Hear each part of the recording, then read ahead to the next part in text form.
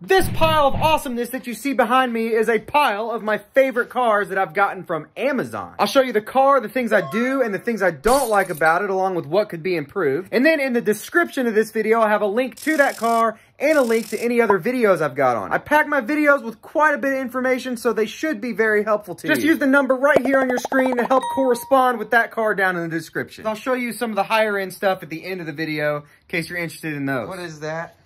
Bubbles. All right, we're gonna start with the Rlaarlo.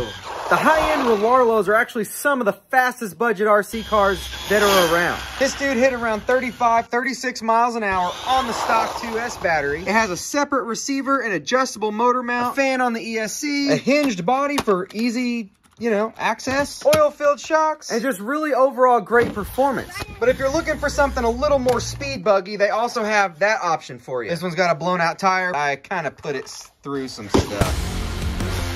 Oh yeah, and this guy actually reached 40 miles an hour. All right, I'm not gonna talk much about this because I've probably got over 10 videos on it. But just know that it's a really awesome car. It's a 16th scale. It's brushless, has oil-filled shocks. There is also a newer version of that called the 16890A, and it is very similar. Actually comes with an extra set of paddle tires in the box, so I'll just link that below for you to check out as well. I don't have one. Here's another one I'm not going to talk much about because I've got several videos on it as well. It's similar to this, but it is faster, it flips better, but it doesn't handle as well. That's the biggest part. I do believe that one of the weak points of this car is the plastics. They just don't flex as easy as some of the other brands, and in my opinion, dealing with this battery bracket is less than desirable.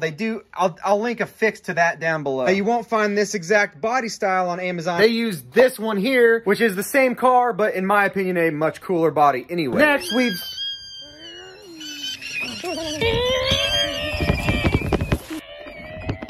Well, that's a wheelbarrow, not a wagon. Anyway, next up is the Tachyon high-speed car from DEERC. This one has a brushless motor and is actually 3S capable. Even comes with 3S battery. Well, hello there. Dude, get out of the shot! Hold on, they're gonna want to hear this. Anyway, we now have shirts, hats, and other cool stuff available. If you like scary stuff, we've got this one here, plus a few other designs that are gonna be coming out. Different color options as well, that'll all be linked in the description. They do have some slower and cheaper options as well. The biggest weakness on these cars are the axles. They just bend a little too easily, but if you're not really hard on it, they'll probably be fine for a long time.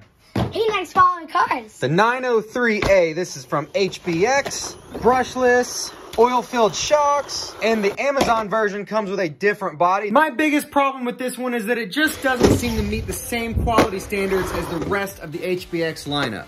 Still a quality car, just not quite as good. Hey, and if you're watching this video, it's probably because you like RC cars. So do us all a huge favor. Click that like button, subscribe if you haven't yet. I don't think you're gonna regret it. Almost forgot about this guy. I know this does not come with these wheels, these shocks, or that motor. Straight out of the box, this does have oil-filled shocks. It is only a brushed motor. It's around 15 to 17 miles an hour, but it's probably one of the most durable cars HBX has made. I do have some videos on the newer model that does come with a brushless motor. I do think this is a cooler body, but it's called the 2996A. I just haven't found it on Amazon yet. I will also link these tires below. That pile's a lot bigger than the one we started with.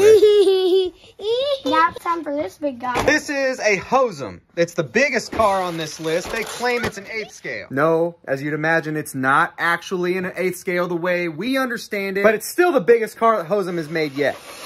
Now, size comparison, we're kind of talking more like the size of an arm of granite. The granite's taller, but that actually adds really heavily to how awesome this handles.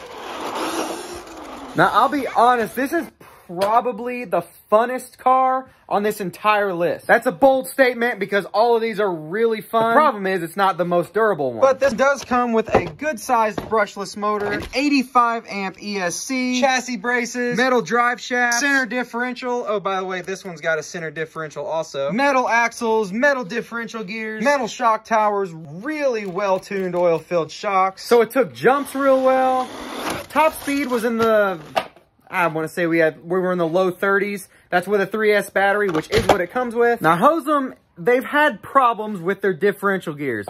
And unfortunately, this one was no different. We did blow out a front differential. It did take a lot of abuse to get to that point. And the center differential actually helps take load off the drivetrain, but we still busted out a front diff. I did add some shims in there when I replaced it, so hopefully it's gonna hold up better. When it comes to handling though, this one was my favorite. It was really hard to get it to tip over, even though it has a narrow stance. It has aluminum control arms, which I don't like for a basher because they bend. These haven't yet, but they certainly can. It has an aluminum chassis, which as long as the chassis braces that it's got here and here do a good job, that shouldn't bend under any type of normal use. Notice I did say it shouldn't bend, and notice I also said normal use. That term's different for everyone. Oh, this one's getting sketchy.